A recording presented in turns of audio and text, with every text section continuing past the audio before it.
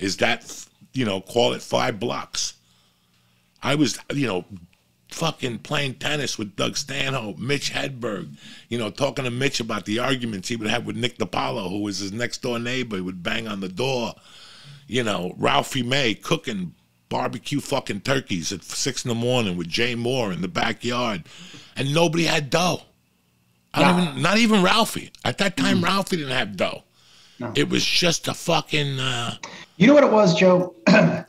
You know what? One of the reasons that I look back so fondly on it is because all this other bullshit that you realize is around, you're more aware of the bullshit the more successful you get because you're more exposed to it. But at the time, it was just that group of dudes, all with the same goal,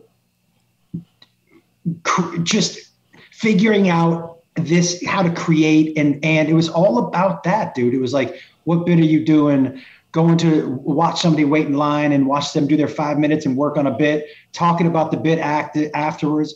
It was so collaborative, and it was really all just about us and doing this job that we really also at the time, dude, you look back on it fondly because there was a strong love for what we did. We loved getting on stage. And I'm not sure that same passion, I don't know how you maintain that for however many years, but when I think, look, one of the reasons why I've changed so much about what I do on stage is because I need to keep it fun for me or else I'm going to get bored. And if I get bored, like you, I'm just going to stop, right? If I get bored, I'm not going to do that job anymore. So I've really started to mix up what I do on stage, and it keeps me interested. I was never bored. I think it's very fucking exciting work. Sitting here, not going on stage, reflecting a little bit every day, journaling. I'm very proud of my open mic career. Most people will never say that in the world. You know, I had some ups and downs during my open mic career, but I really played it cool. And I didn't go anywhere I didn't belong before my time. And we fucking really worked. And, you know, our common goal at that time was just to survive.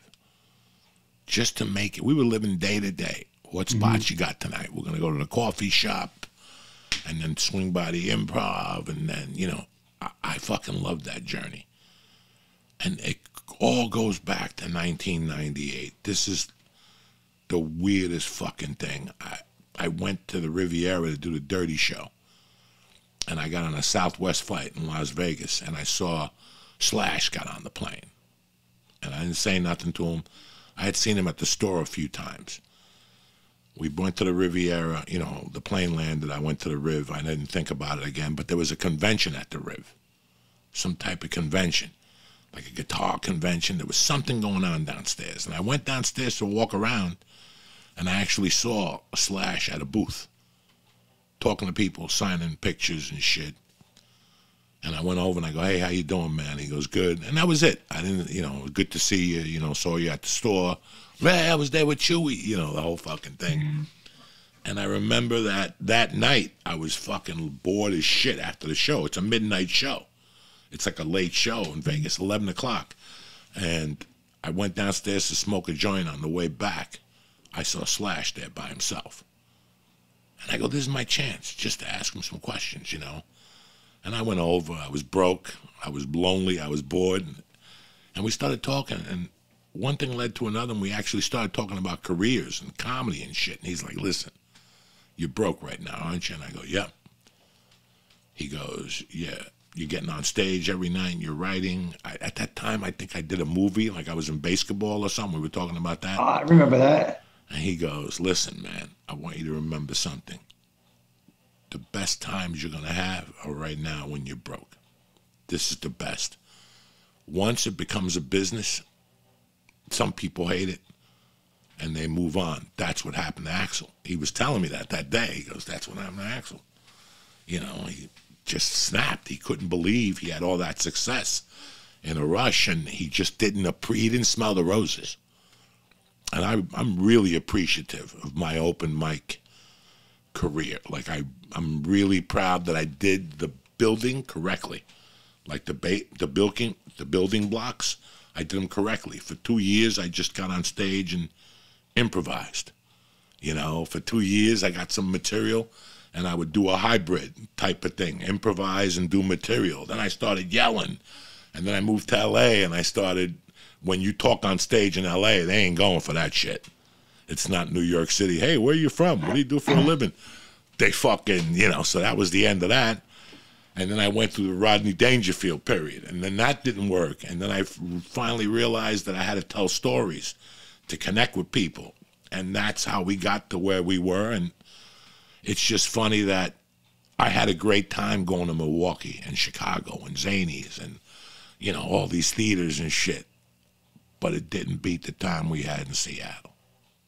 No, man. You know, didn't beat the broke, but sitting down at that, I forget what that 24-hour cafe was out near where you hid in the trash can with Rico. Yeah, the Hurricane. Was it called the Hurricane? The Hurricane. Yeah, the Hurricane. Yeah. I remember going there after open mics, and you know, in Seattle, I didn't have money, but I had more money than everybody else because of Lobo Loco. And I remember going there, and like we'd buy like a pot of coffee with Brody and maybe Tana, and we'd sit at the tables after open mics and just talk comedy, just for the love of the comedy. And let me tell you, when I say bored, I'm never bored on like performing, but I like to challenge myself with something new every night, because the new things, if I know there's something new in my act, it fuels my entire act. The excitement of trying something that I haven't done before, you know, but that excitement back then of not knowing, dude, we didn't know what to say or what was going to be funny. We just knew that we all shared this love for this thing. And it was really exciting, man. And I got to tell you, like, I'm really glad that I feel lucky that I get to start with you and Brody. I feel really lucky. You guys taught me a lot, because you guys had a different path than me. I don't want to say my path was easier, but especially early on, you guys were extreme people. You know what I mean by that?